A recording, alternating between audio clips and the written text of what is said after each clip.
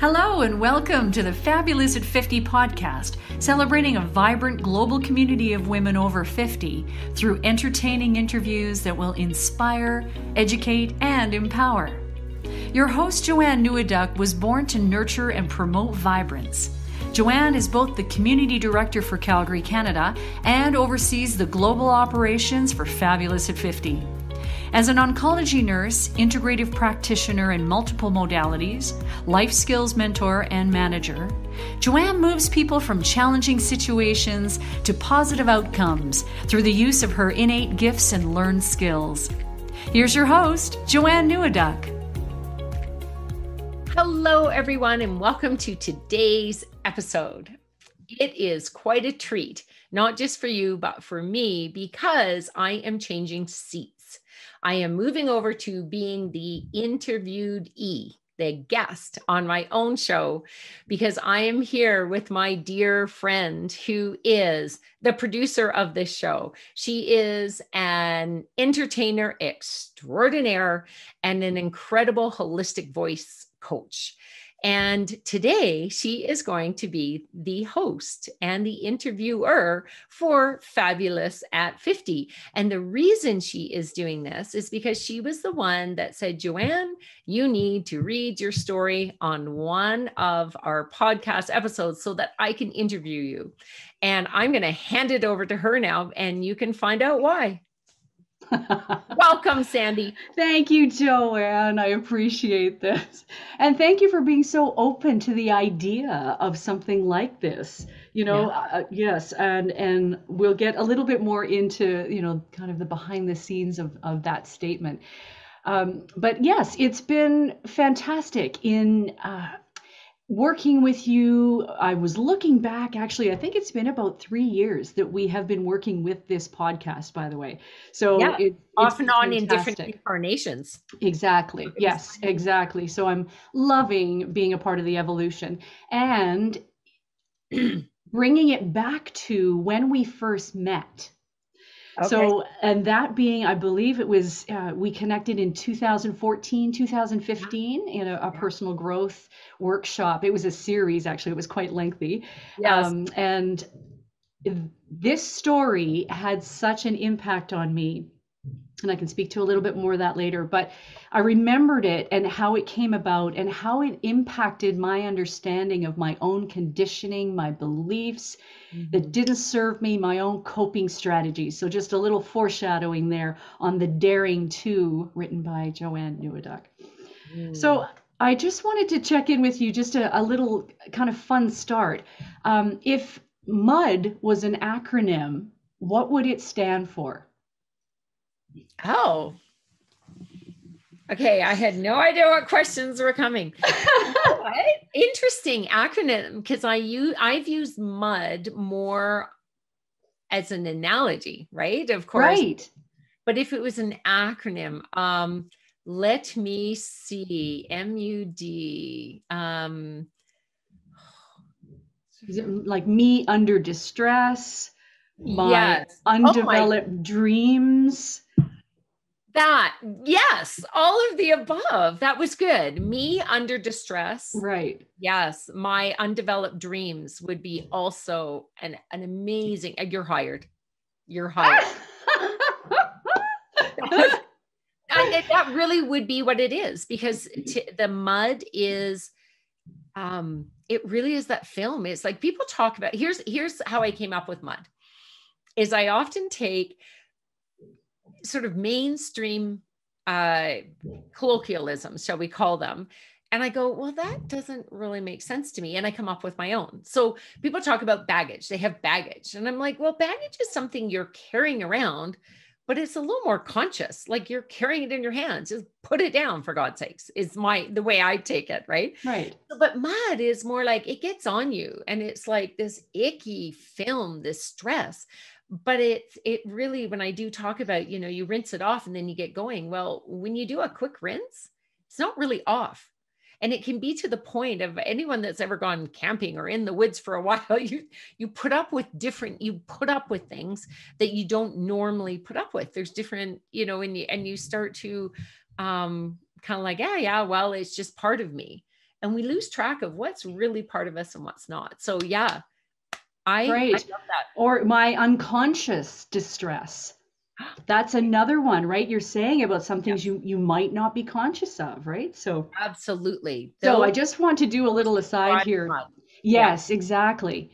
So for those of you that might be watching part 2 of Daring to, Joanne's story, you may want to go back and listen to part 1, which is Joanne actually reading the story that she wrote. And it'll give you a lot of insights into this. But even if you're just tuning into this one, you'll get the gist of it as we go along. But it is a rich, rich story. So Thank you. yes, that you'll want to listen to. So do check out part 1. So thank you for that, Joanne. That's cool.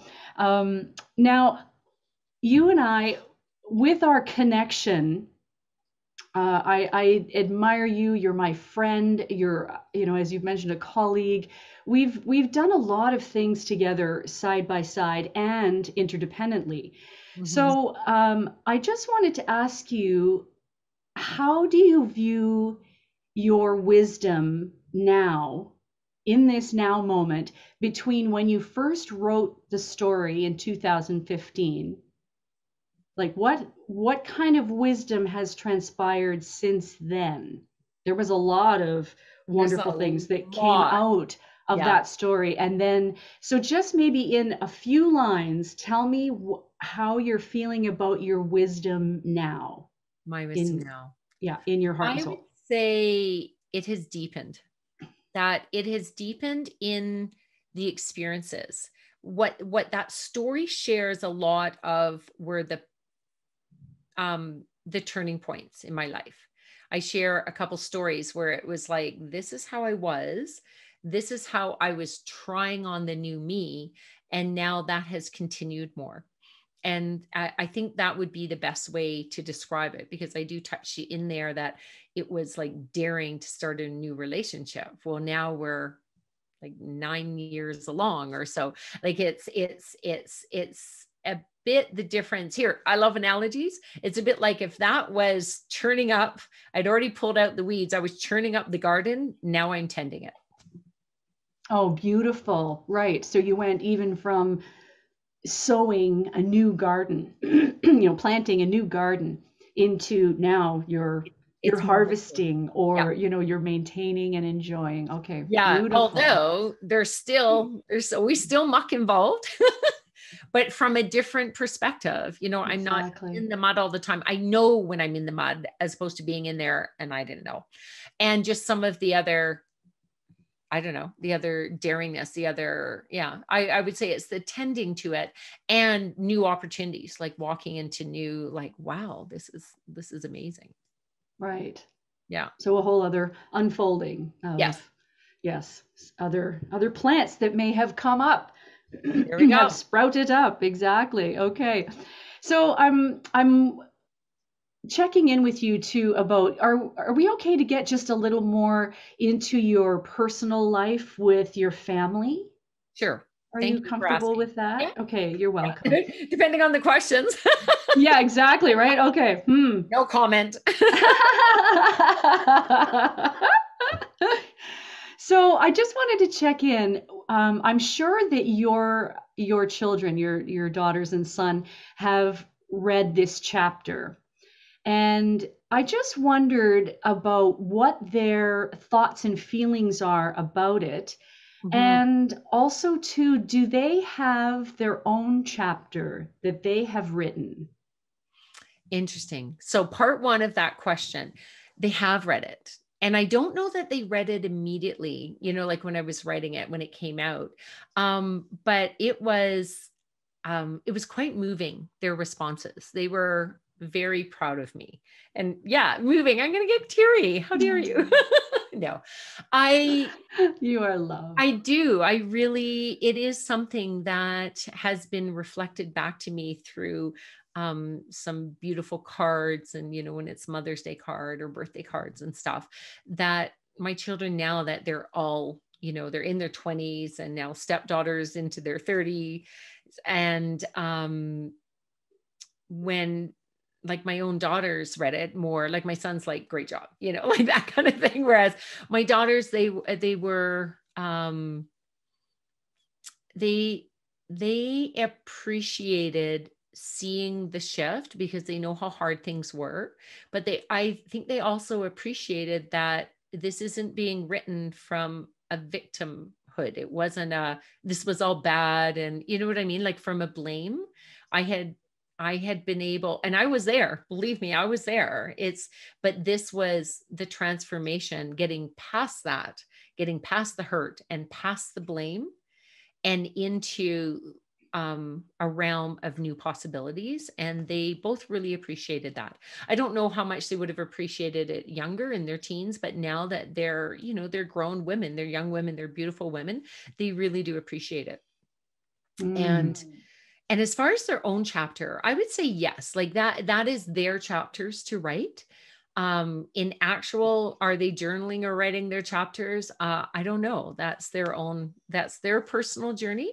But I see that my own children, I am really proud of them. Oh my, they don't hold bitterness. They have been able to get past, you know, the teenage angst and the hurt. And you never know how much of that is from like teenagehood and how much of that is from the life circumstances, you know, it doesn't matter what anyone says, you know, a family going through divorce is hard, right? But what touched me is that they have been able to navigate their own relationships, you know, with their father and come out and have that on a positive, whatever it is. But I see them being very, I'm using the word tolerant, but not in the way of tolerant as, well, I'm just going to put up with shit. But I mean tolerant as in like understanding everybody's on their journey and they're accepting. Maybe that's a better word, accepting. I see them as very accepting to others in their life and very compassionate. And that just warms my heart that they're amazing human beings and each on their own journey. Beautiful. Yeah. Well, and it sounds to me from, if I'm hearing you correctly, it's acknowledging what's happening. So the awareness, you know, comes first, and then being able to navigate the way you did. So with the, you know, this younger generation, they're much more aware, I find, faster. They're sooner in their lives. Yes. And so coupled with that and your, you know, modeling and you just being organically, authentically you in your journey and your healing process, I think that is probably a huge, you know, reason for the success of your children. So kudos to you and to them for following their hearts in, you know, moving forward on their personal journeys. Thank you. Beautiful. You're welcome. So good. So we've kind of, I've got a double-edged sort of thing here. So as you have also analogized about a coin, there's one side of a coin that is, you know, there's two sides to the coin, and, you know, both of them have their merits and both of them have their challenges. So what does failing mean to you? Feeling what did I'm going to do this in two parts because there was my sense of failing back then versus now is quite different.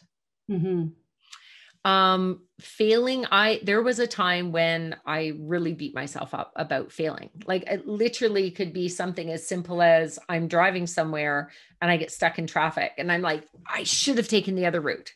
Right. Or I could have done and fretting about it and being upset. And that was very akin to a trait of perfectionism. And that perfectionism to me, I think is very connected to a sense of if I'm not the best I can absolutely be, people won't love me. Right. Right. And so there's like this whole cascade of of emotions that get wrapped up in that. And my sense of failing that I talked about when I said, you know, releasing a sense of failing was, say, something on a bigger level might be a sense of failing, of not accomplishing a dream, or ending a marriage or something along theirs, that failing was a sense of failure and that not good enough, or I didn't do well, like everything, all my efforts were for naught. That was my old sense of failing. Sense of failing now is, I don't really think of the word, I don't use the word failing so much, but in the sense of failing is more of a mistake. And this is what we really got into with the belief reparenting that I'm trained in now, is it's a mistake, right? So it didn't work. It's like, if you're an actor, it's like, take two, right? Take three. So it's like, well, that one didn't work. It is a chance to say, well, let me do it again, or let me do it in a different way. It's right. Failing now to me is, I've adopted, Suze Casey's term, where it's kind of like, aren't I cute when I'm human? It is. I love that. But I really took things hard. I really took, and I think people sometimes interpret people that, it's like, oh, they always have to be right. When I have a lot of compassion for someone that feels like they have to be right.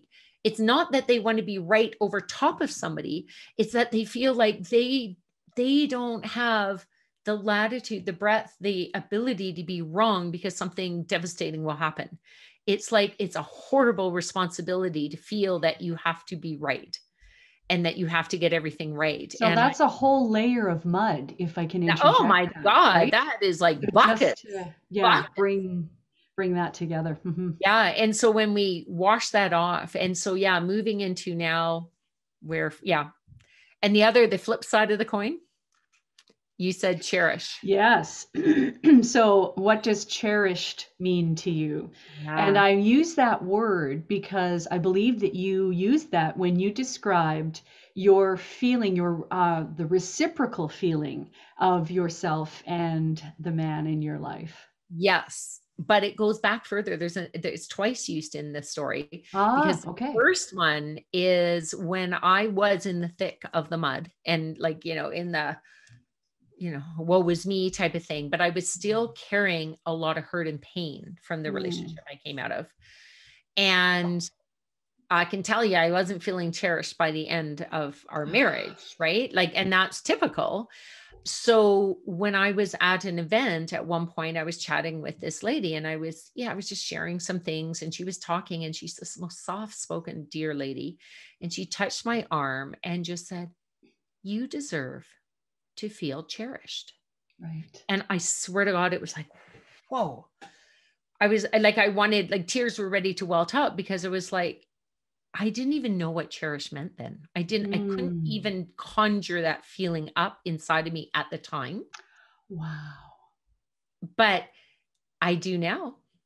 And that's what cherished now is cherished is beyond just like, you can love someone, but cherished is not, it's not the putting someone up way on a pedestal, because there's a distance to that. That is revering, and it's not, it cherished is it's kindred. It's like, it's something so special. There's love involved, there's caring, there's protectiveness, there's cheerleading. It is all of it. To me, cherished is all of it, that you reciprocally want the best for that person, and you want to support them doing it, and they you. Right. Sounds like a very deep synergy. Yes. This beautiful combination of tapestries that have come together. That is beautiful. Thank you for that. Oh, I love that. Yes, cherish is just one of my favorite words.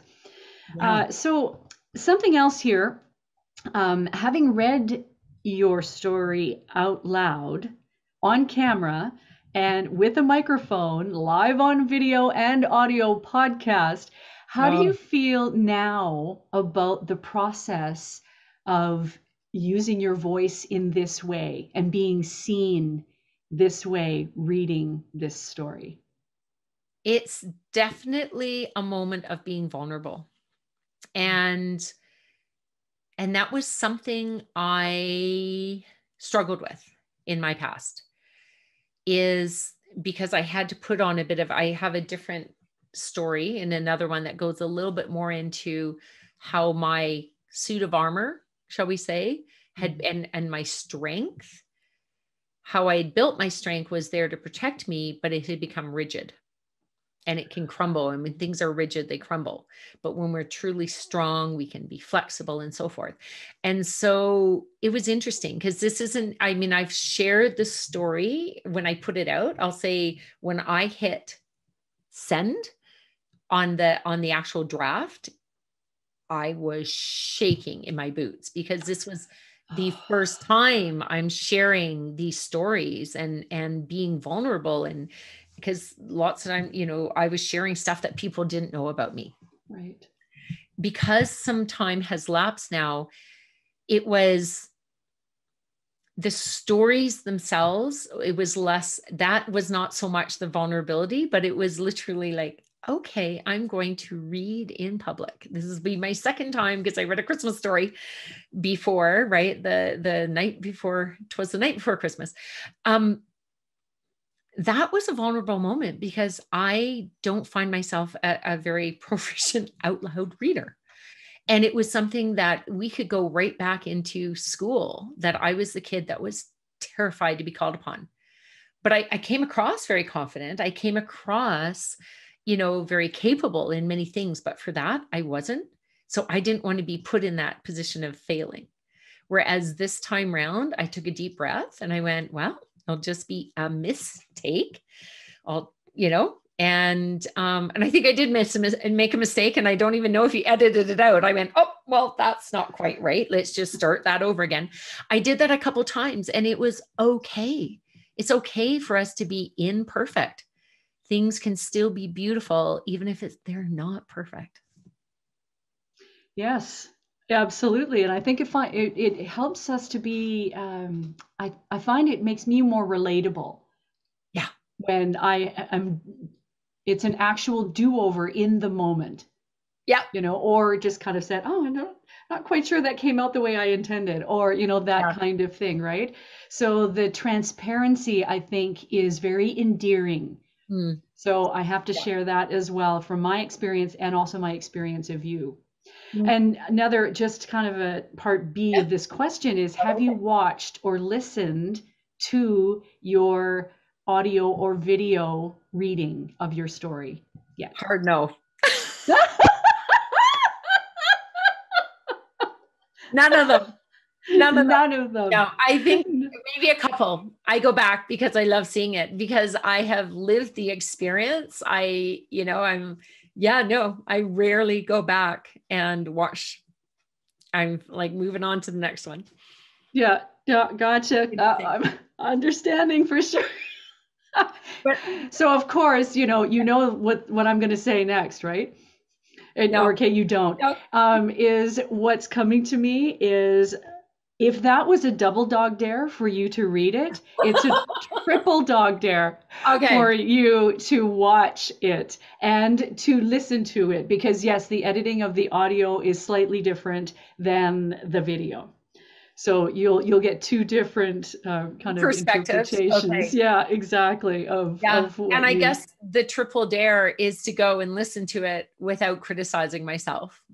Although I can learn how to, next time I can do this better, but let that take be its take, right? Exactly. Yes. Yeah. And also too, it'll help define, is there even just a thin layer of that mud left, of that particular, belief or whatever. I know it's, like as you've analogized, our challenges it's like macrame, right? And is this not ready to be, unraveled or undone, so that you can kind of move on, to the next. I'm going to throw in there at the beginning, you asked me, what's changed in your wisdom. I'm going to add something else in, is I found new mud puddles to play in.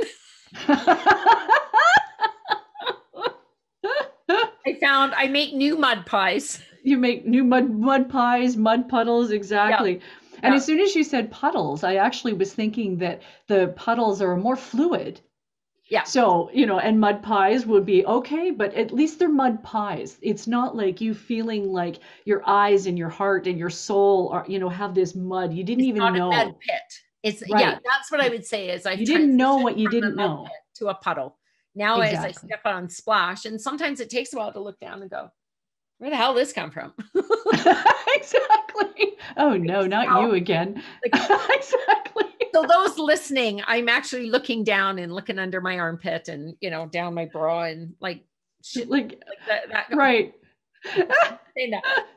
The mud, the stress of life lands in various spots in us. Yeah. Right. And as you mentioned, in your story as well, it's in unseen places, just like a day at the beach, where sand ends up in places that Oh, how long is that going to be you're there? taking your bathing suit off and you're like, where did this come from and where is it sticking? I have a beach in my belly button. Yeah. Exactly. More graphically other places as well, but yes, I know. Right. Being a nurse, yes. I'm a little more topical. Yeah. Okay. Okay. So I just as host today. Yeah, exactly. So I just wanted to kind of bring things to, kind of the top 3 pearls of wisdom based on our time today, and also just in general, if there's anything that we missed, maybe there's something else that you want to add in. So your top 3 pearls of wisdom today. Awesome. Now, in the book, I don't have it in front of me. Sorry. In the book, I actually talk about 3 things, like be daring, dare to adventure, right? Mm-hmm. I should have these memorized. Dare to That's adventure. okay. I've got them here, love. So the first one is to graciously accept support. Okay. Let's start with that one. I have sort of 3 in there. So graciously accept support. And I'm going to back it up because I have 3 that I use. I'm going to do multi-part. I'm going to put 3s under the 3s here. So what helped me get through that period of time in my life was that I adopted the attitude of gratitude. So being grateful for things really shifted my mindset. Like it is scientifically proven. We have scans, we have all sorts of things that show when we engage in gratitude practices, we can shift our entire beings. But akin with that was being generous. And I know that, again, especially women and so forth, we're so generous, but it's be generous with self and others. And that self is so important. If we're not generous with ourselves, it's, not going in there. And then celebration, we want to bring that energy in. But then I started looking at that generosity. It's not just about giving and being giving to yourself. It's that if receiving is not part of the coin, then somebody's generosity is being cut off, whether it's your own or somebody else's. So when we learn to just graciously accept, simply say thank you, we then get the support we need, and we have allowed somebody else to express their generosity. So that would be my 3 within that one. Beautiful. Yeah. And the next one is be open to love and adventure. Awesome. So this one, truly, that's, what this chapter was about, is that after I had a good 4 years of wanting to just be on my own and heal my own hurts, going through something like this is like grief. So no matter what it is that trips us up, my focus was on getting myself happy. And so being open to love, I want to explain this one a bit more, is that I was so stuck on, I wasn't getting love from that particular man, that I had blinders on, and I was missing, when I turn around, all the love that was pouring into me in a universal way from my children, from other family members, from friends. And just, so when I opened up to love, and I filled my cup up that way, and I exchanged in just having healthy relationships in my entire circle, then that is when I then was ready to open myself up to romantic love. And I know so often people are scared, like, well, I don't want to get hurt again. And I'm like, well, like, what are you going to do? Bubble wrap yourself for the rest of your life? Well, that's just it, is, yeah, the protection, whether it's the mud or, some other, that suit of armor you talked about as well. Yeah. So that was something that, like if you have been hurt, okay, heal yourself, like get some help and start feeling good. And then open yourself up for love, because being in relationship, whether it's a romantic relationship or just healthy relationships for other friends and families, like when we open ourselves up to love, that is beautiful. Right. And when I say love and adventure, to me, and this gets into, I do a whole talk on what does it mean to be daring? Like I've expanded on this chapter and do whole talks separately, the difference between being brave and daring. And so that's it. So adventure to me, engaging in a romantic relationship was an adventure, or going traveling with my friends and just my love of meeting new people in new places. So I see those two akin. And the third one is you are not the mud. Well, we've been talking about that. So that the stresses of life that, whether you are dealing with what we call the grungies, that the embarrassment, that need to be right, perfectionism, hurt, sad, resentment, all of the things that when you say those words, you go, oh, and your whole energy drains. We can flip it, and there's techniques, and whether you're doing it on your own or you're going to courses or classes or working with a practitioner like myself or Sandy, you for different finding your voice, we can help you in that circumstance, flip it to the energizing side. And I liken that to washing off the mud. If you've fallen in a pit of grief or sadness or ill health, or menopause madness, whatever it is that is your mud, there is help to wash that off. You are not the mud. Your beautiful light is underneath that. Oh, that's fantastic. That's just gorgeous. Just gorgeous. And I want to acknowledge you for acknowledging yourself. Thank you. In this awareness, because again, I think that is, other than, love conquers all, and it does, love always wins. Awareness is everything. Yeah. So the more that we can be aware of challenges, beliefs, things that that we identify with, as you mentioned, the grungies, things, that we keep us safe because it's the devil we know. Yes. Right. That kind of thing. Right. So it's I'd love to have you do something on brave and daring. That would be fantastic. So, we're getting into beyond triple dog dares, but more of a suggestion. But that kind of thing is just recognizing, the understanding beneath it all is your brilliance. And moving through the things that we need to do to live our happiest, most excellent life, not perfect, and as transparent as possible. I think I believe that's where we're all headed. So I where the magic is. Exactly. I get it for sure. I have to say, I just have to pull out. I got like the good goosebumps when you just talked about the awareness, like love covers all, but awareness, what awareness does is it relieves us from having to be perfect. It doesn't matter. Like we can be in a bad mood. We can be upset. We can do that. But if we have awareness and an observation of it, we can transcend that so much faster in the moment. Exactly. And we're applying grace to ourselves for the mistake. Absolutely. Yep. Yay. Oh my goodness, we're brilliant. Yes, we are. Woohoo!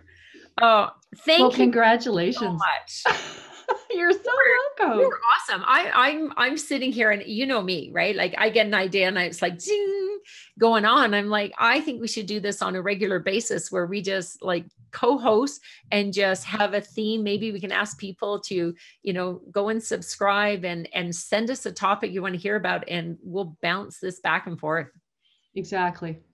Yes, for sure. And I think, and we had talked earlier just before this show about the daring to, and in my experience of you and knowing you, I just wanted to share that my biggest acceptance of daring to in my life was relocating from Calgary, Alberta to Yes. Victoria, BC. So we can, we'll go into that more maybe another time, but really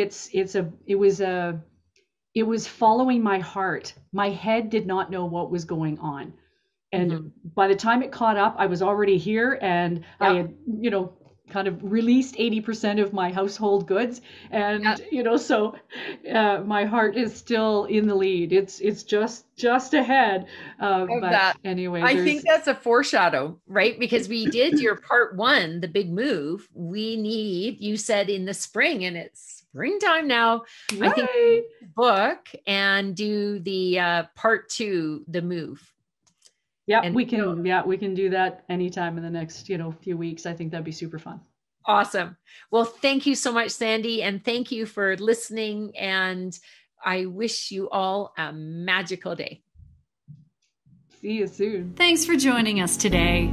You've been listening to the Fabulous at 50 podcast with your host, Joanne Neweduk. Join us again for more inspirational interviews on topics that matter to you.